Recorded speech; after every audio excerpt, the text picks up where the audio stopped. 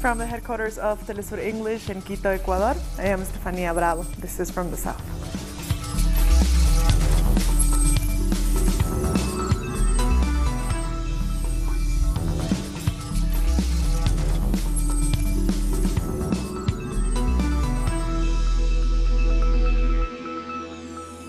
The UN Secretary-General Antonio Guterres has left Libya after a brief visit. Guterres says he is deeply concerned about a potential new civil war. The UN Security Council has scheduled a meeting to discuss the current situation in the country.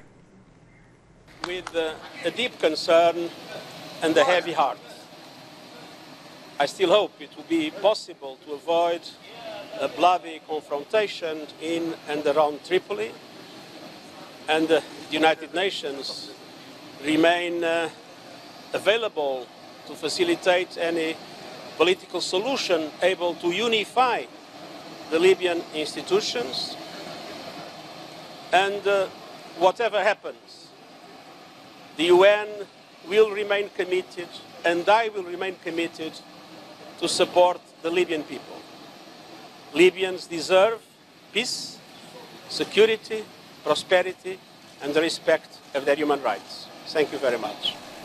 Our correspondent in the Middle East, Hisam Wanous, brings us more details.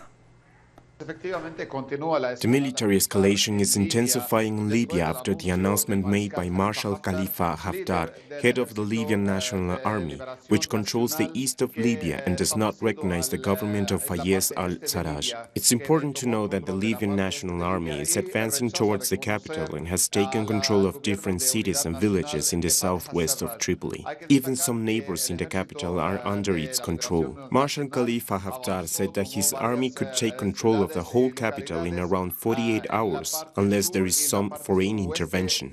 A spokesperson of the Libyan National Army said the only factor that could be an obstacle for taking the capital could be an intervention. Meanwhile, the government in Tripoli has declared a state of emergency and deployed its troops, ruling the use of force to protect civilians. However, heads of the Libyan National Army have said that members of Al-Qaeda have arrived in Tripoli from Syria. Marshal Khalifa Haftar says he will fight terrorists and that he wants to take part in the Summit for National Reconciliation, scheduled for April 14th, promoted by the United Nations.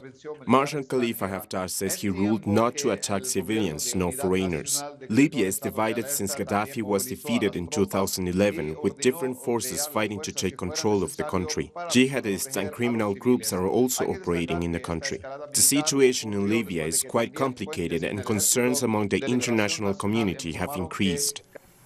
As tensions escalate between a Libyan commander Khalifa Haftar and the UN-backed government of Accord, let's take an inside look at what is happening in the country. This large convoy of heavily armed military vehicles had been seen moving towards the Libyan capital Tripoli on Thursday. The Libyan National Army fleet started their advance after their commander Khalifa Haftar made an appeal in an audio recording posted online. Heroes, the time has come. It is time to advance, as you have always done, with a firm step towards Tripoli and to enter peacefully. Only point your weapons at those who have decided to fight and combat us. Only shoot at those who have decided to shoot and want bloodshed. Those who put down their weapons will be spared. Soon, the head of the United Nations-backed Government of National Accord meets his troops to oversee that the LNA is stopped from entering the capital. Haftar's forces were pushed back from the key location, less than 30 kilometers from the capital. The time has come for Zawiya and its combatants, fighters and revolutionaries. We have done a great mission for this precious land. These internal military tensions arise at a time when the UN chief Antonio Guterres was visiting the country. Guterres came to prepare a national reconciliation conference to be held later this month between the various factions in the scramble for power in Libya. I want to make a very strong appeal. An appeal for all military movements to stop, an appeal for containment, calm, de-escalation, both military and political and verbal de-escalation. Experts say this latest development could lead to a military confrontation between the forces of the UN-backed government of Prime Minister Fayez al-Sarraj and Commander Khalifa Haftar. Both sides have been fighting for power since 2014. This escalation in tension is the most severe in this oil-rich country since the execution of the Libyan leader Muammar Gaddafi in 2011 by NATO-backed forces.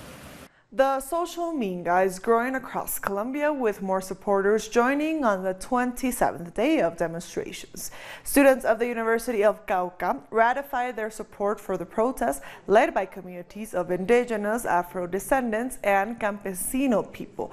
Organizers say the minga social won't stop until President Iván Duque negotiates and recognizes their demands. More than 12,000 people have joined the protest.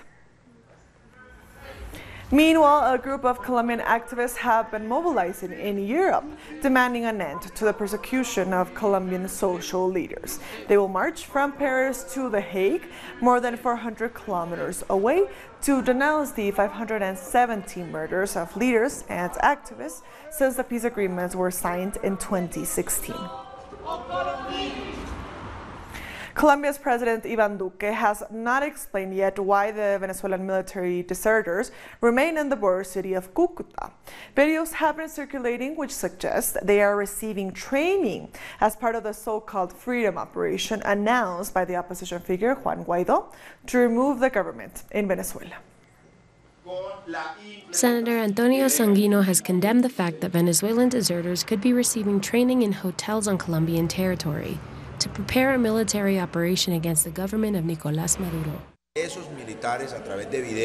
There are videos in which soldiers appear with hoods on and admit that they are part of Operation Freedom and that the operation is waiting for orders from the supposed interim president Juan Guaidó to begin military action against the Venezuelan National Guard, which is loyal to President Maduro. In this video, one of them speaks with an air military authority in an attempt to split the armed forces. We are here in the city with only one mission, which is to free our country, following the instructions given by our Commander-in-Chief, Juan Guaidó, as part of Operation Libertad. The Colombian government denies all this, but it still hasn't clarified the situation of these former soldiers in Colombia, 1 month after they entered the country. There's no military training in Cúcuta. That is false. And anyone who says that, and I say this bluntly, although I don't like to use the word, is lying. The only training they might be receiving from the National Training Institute is information technology and communications. The human rights defender Wilfredo Cañizares says the Colombian government must explain if these former soldiers are refugees, why are they still being kept in hotels in Cúcuta and Villa del Rosario, and why are they talking about Operation Freedom? There is no reason for them to be in places like these, for them to be locked up and prevented from leaving or speaking to anyone. They are virtually imprisoned. What is the Colombian government waiting for? What is it organizing with these soldiers? Why do they refuse to deal with this matter publicly and transparently? The UN Agency for Refugees, the ACNUR, has also not said anything about these actions, which would contravene the international rules on refugees and would also mean that President Iván Duque is in breach of the Colombian Constitution. The National Teachers Union in Mexico has taken to the streets in the capital, Mexico City, asking the government to include their demands in an upcoming labor reform. Our correspondent, Eduardo Martinez from Mexico City, reports from the ground. We are at a demonstrations organized by the National Teachers Union. Teachers are asking President Andrés Manuel López Obrador that their demands are included in an upcoming labor reform. They are also asking that the reform passed during the presidency of Enrique Peña Nieto be annulled, since they said it is putting their employment at risk. Union leaders continue holding talks with the government of López Obrador. The president has asked the Secretary of Public Education to attend the demands of the demonstrators and include their suggestions in a draft bill that is still waiting to be debated in Congress. One of their main demands is that all labor-related issues should be included in the Article 123 of the Constitution, a section that refers to the working conditions of state workers. Teachers are also demanding that the government allocates the necessary funds to rebuild the schools that were destroyed by the earthquake of 2017. That was Eduardo Martinez from Mexico City. The United States military reinforced the El Paso-Ciudad Juarez border on Thursday by laying barbed wire and putting up barricades. U.S. President Donald Trump repeated his threat to close the border, saying Congress could prevent such a shutdown by changing laws to fix what he called immigration loopholes. Trump has employed nationalistic and racist rhetoric to suggest there is a migration crisis in the U.S. and has demanded a wall be built along the border. Most migrants arriving at the border are Central American families seeking asylum. Trump threatened Mexico with economic consequences if it doesn't assist in limiting migration to the U.S. Only 1 week ago, the U.S. president said he may close the border between the two countries, but has since backtracked, offering what he called a one-year warning. I think, as I said, migration is an economic and social phenomena. So migration, not only in Mexico but around the world, cannot be stopped. What we need is to have an orderly, regular and safe migration, and it is what the Mexican government is aiming to. Migration will never be stopped, it's intrinsic to humanity. But what we can do is do it in a regular way, in an orderly way that protects human rights. And as a consequence of the current hostile U.S. stance on migration, officials in Mexico appear to be trying to slow down the migratory process towards the U.S. through assistance and labor programs. However, the Mexican government has denied that it has changed its policy in response to the U.S. threats. What people want are their humanitarian visas to cross the country in less time possible and reach the United States, where they will face another migration process, which the U.S. will determine. But what Mexico is doing is solving the problem for the United States, and they are turning this region of the country into a true social laboratory, where there is everything from corruption due to omission and for a commission. We'll be back very soon. Stay with us.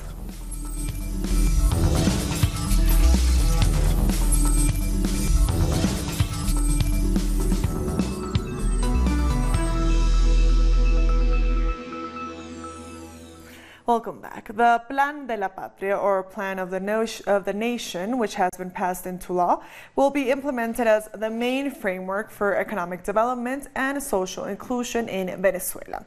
It is already receiving widespread support from people in several communities who see it as a symbol of hope for a better future.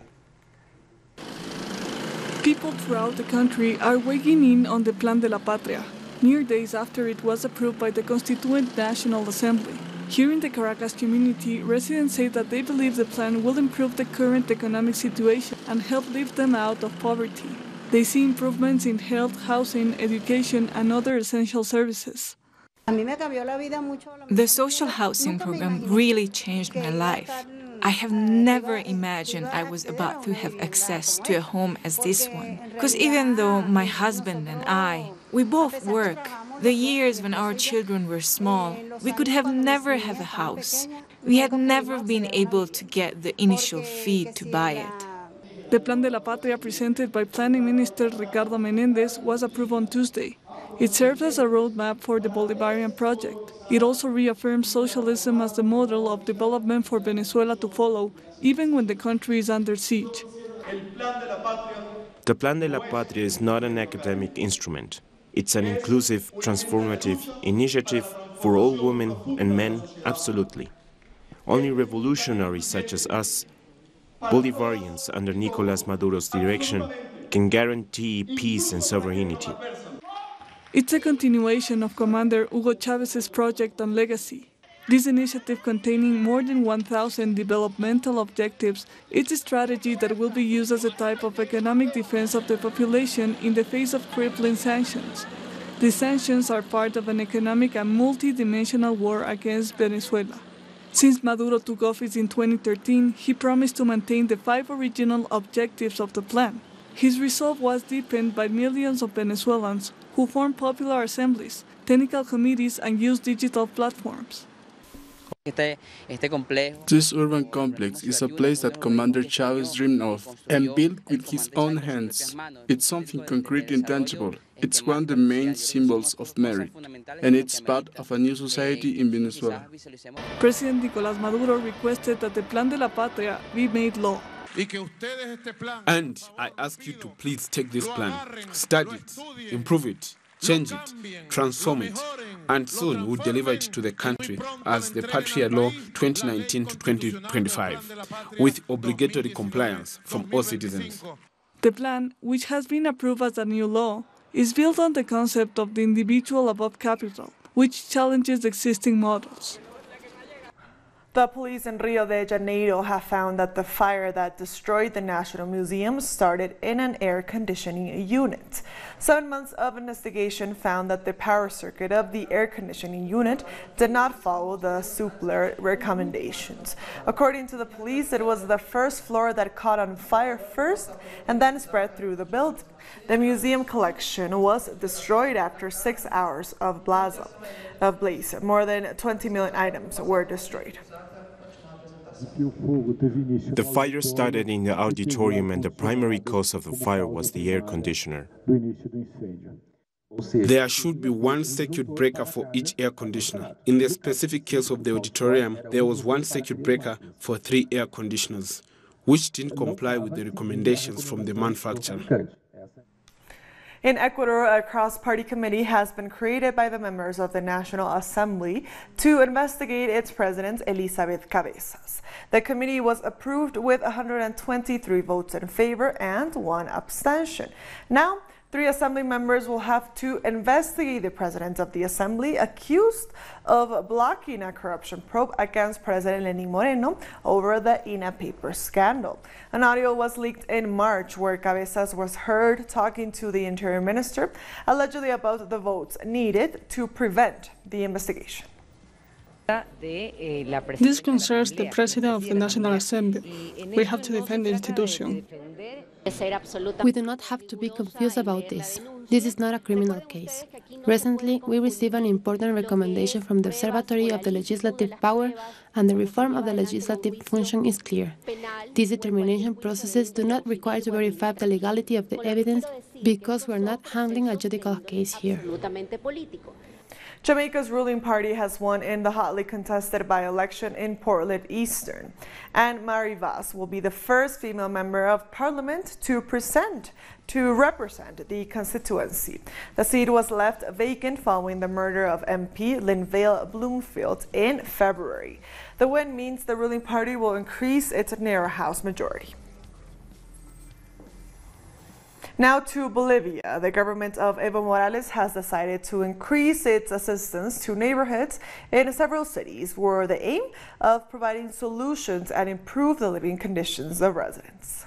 The state program is called Mi Barrio, Mi Hogar, or My Neighborhood, My Home. Last year, the project made improvements in 56 districts in La Paz and benefited more than 138,000 families in the country.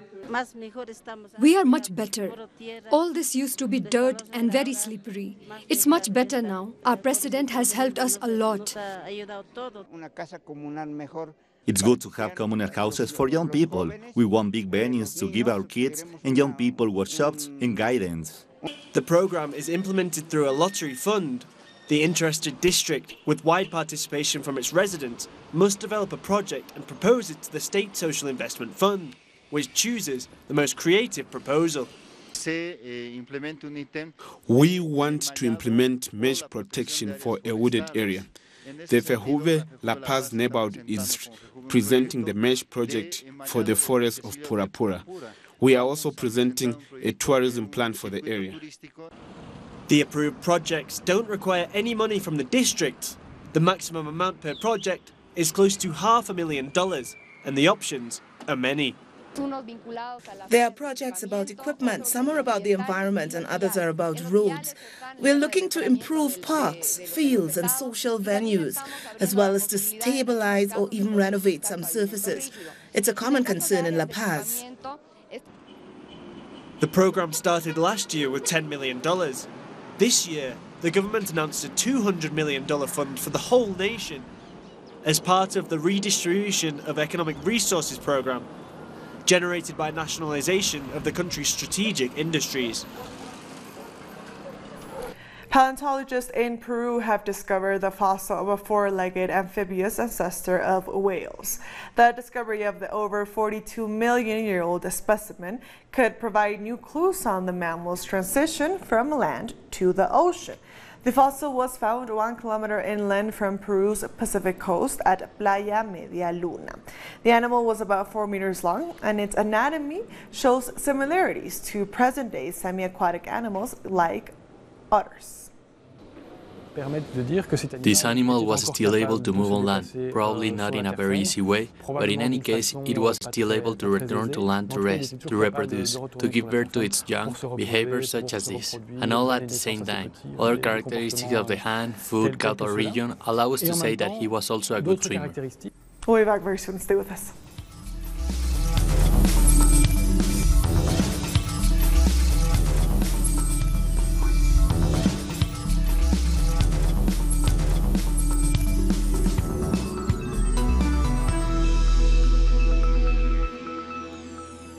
Welcome back. Dozens of migrants in Greece have occupied the main train station in Athens, demanding that they be allowed to continue their journey to other European Union nations. The migrants said they want to leave Greece, where they believe there are more economic opportunities. Greece's border with North Macedonia has been fenced off and heavily policed for the past 3 years. More than 70,000 refugees and migrants are believed to live in Greece in the wake of a mass influx beginning in 2015. 2 days, no trains. No trains, Salonique. 2 days. Children, women, old men, old women, no eat, no water. But no train to Salonique, finish train. I am going to Salonique in Camp Diavana for Macedonia and Serbia and Bosnia and Croatia and Namsa and Germany, all Europe. French President Emmanuel Macron has held a meeting with survivors of the 1994 Rwandan genocide. The meeting comes a few days after Macron turned down an invitation to attend the genocide commemoration event in the Rwandese capital, Kigali. Relations between France and Rwanda have been frosty since the genocide that claimed over 800,000 lives. Rwanda accuses France of having provided equipment and training to the army and the Hutu militias that carried out the genocide. Algerians have gathered for the first mass protest since the resignation of President Abdelaziz Bouteflika, now calling for the resignation of his allies too. Hundreds of thousands of protesters demanding radical change marched through Algiers for a 7th successive Friday. As Algeria's intelligence service chief was reportedly fired, no clear successor to Bouteflika has yet emerged. Protesters have made it clear they will reject any candidate with ties to the old government. This is a country of martyrs, not a country of thieves. They stole the country. Our children and brothers died as martyrs in the mountains, while they were studying and took jobs and positions they never gave up. We don't need them. We don't need them. We don't need them. The prosecutor of the International Criminal Court, the ICC, Gambian Fatou Bensouda, has been banned from getting a visa by the U.S. government over her office's decision to probe alleged war crimes by the U.S. in Afghanistan. She has been investigating atrocities committed by U.S. military and its allies in Afghanistan, a move that United States Secretary of State Mike Pompeo cautioned last month could lead to sanctions on ICC officials. ICC judges are still reviewing materials and have not yet handed down a decision to open a formal investigation in Afghanistan. And Belgium has apologized for kidnapping children from African colonies. Belgium's Prime Minister apologized on Thursday for the segregation, deportation and forced adoption of thousands of children born to black Africans and married to white Belgians. This travesty happened during Belgium's colonial rule of Burundi, Congo and Rwanda. This is the first time that Belgium has recognized its responsibility for the harm it inflicted on the Central African nations, which is colonized for 8 decades. On behalf of the federal government, I apologize to the mixed-race people with roots in Belgian colonization and to their families for the injustice and suffering that they went through. I also wish to express all of our compassion for the African mothers whose children were torn away from them. I am very moved because after all these years, the Prime Minister recognized what we have been through all these years. It is a recognition of what the Belgian state has done to us in collaboration with the Church. They took away a part of our identity and now they admit that mistake. I feel a lot better now. And with that story, we've come to the end of this news brief. These and other stories, as always, find them on our website at telestorenglish.net. And also join us on social media. We are on Facebook, on Twitter, and on Instagram. For Telesur English, I am Estefania Bravo. Thank you for watching.